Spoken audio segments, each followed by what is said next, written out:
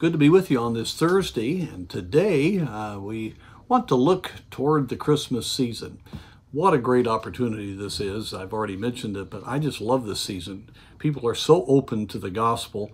It's just really unparalleled. We've seen that in the last couple of weekends, and just the joyfulness of Christmas just opens hearts, and you can talk about Jesus Christ. And we definitely need to be on gospel duty during these days ahead. And I trust in all of the busyness of the holiday time that we will not forget the souls of men.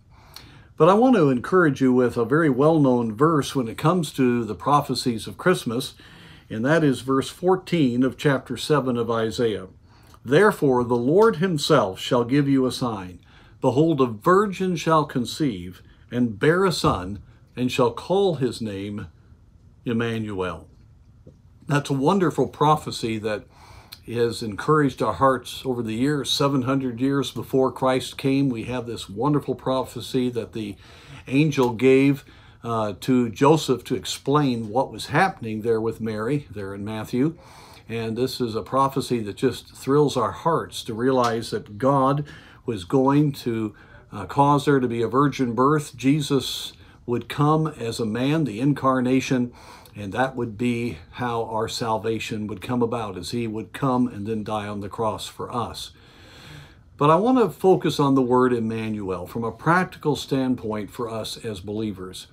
It's interpreted there in Matthew, Emmanuel, God with us.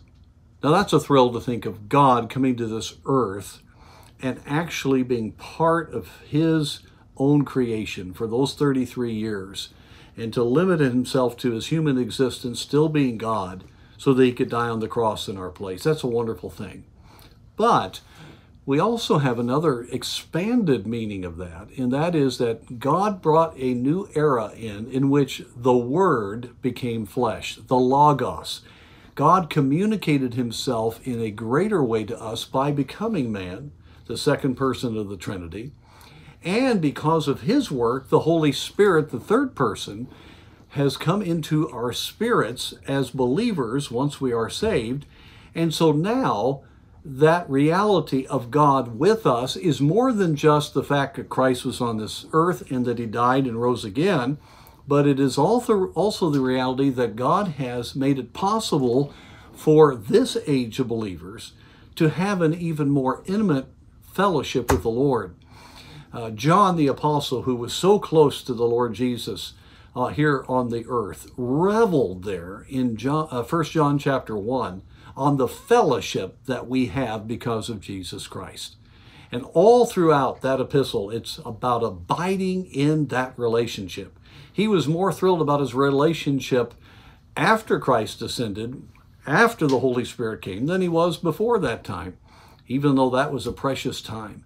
And so, friends, I want us to realize that in the midst of everything that's going on, God is with us. God desires to have that relationship. And that word, Emmanuel, every time you hear it with the carols and just the speaking during the season, would you just say again, God with us, God with us. He's with me. He cares about me. He wants to draw nigh to me. And I need to take advantage of that glorious reality of his presence. And I'm telling you, when you're in the presence of God, you'll be encouraged.